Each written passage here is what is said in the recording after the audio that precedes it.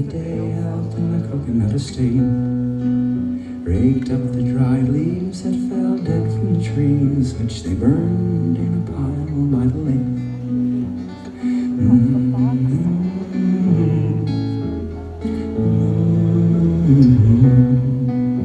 The Beetle King summoned his men, and from the tops of the rhododendron stem, calling all volunteers who can carry it back here. The great mystery has been lit once again.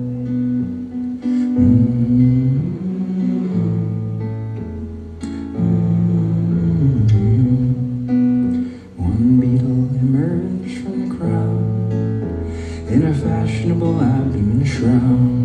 Said, I'm a professor, you see, that's no mystery to me. I'll be back soon, successful and proud. But when the beetle professor returned, he crawled on all six as his wings had been burned, and described to the finest detail all he'd learned. There was neither a light nor a heat in his word.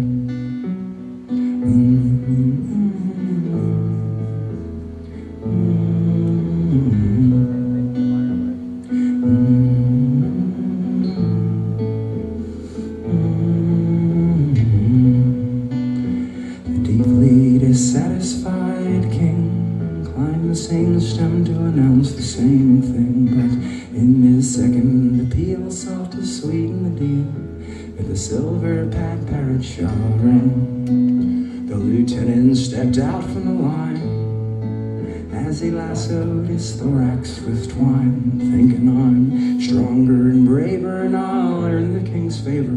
One day all he has will be mine.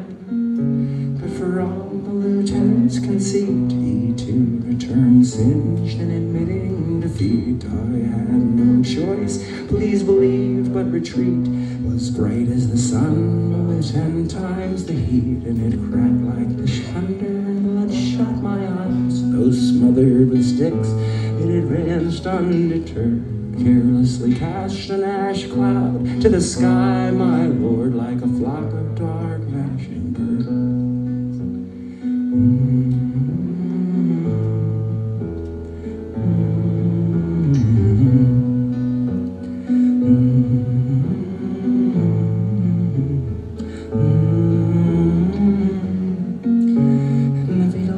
Slammed down his fist, your flowery description's no better than his. We sent for the great light and you bring us this. We didn't ask what it seems like, we asked what it is. His Majesty's hour at last is drawn nigh. The intelligent queen took her leave from his side with complete understanding, no need to ask why. They gathered their kids to come bid their goodbyes.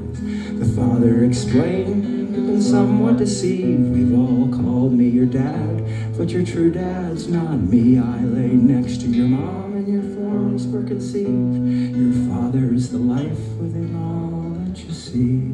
Fills up the ponds as he empties the clouds, holds without hands and speaks without sounds, and provides us the cow's waste and coconuts to eat, giving one that nice salt taste and the other sweet, and sends the black carriage the day death shows its face, thinning our numbers with kindness and grace. And just as a flower and its fragrance are one, so must each of you and this father become. Now distribute my scepter, my crown, my throne, all we've known as wealth, to the poor and alone. Without further hesitation and without looking back home, the king flew headlong, blazing unknown, as the smoking curled higher and higher, the fruits flying loops round the telephone wires. Said, our beloved's not dead, but his highness instead has been utterly changed into fire. Why not be utterly changed into fire?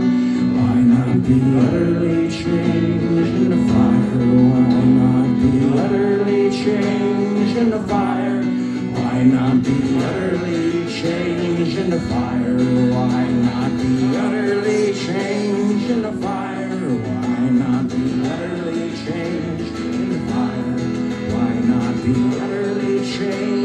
changed in the fire? Why not be utterly changed in the fire? Why not be utterly changed in the fire? Why not be utterly changed?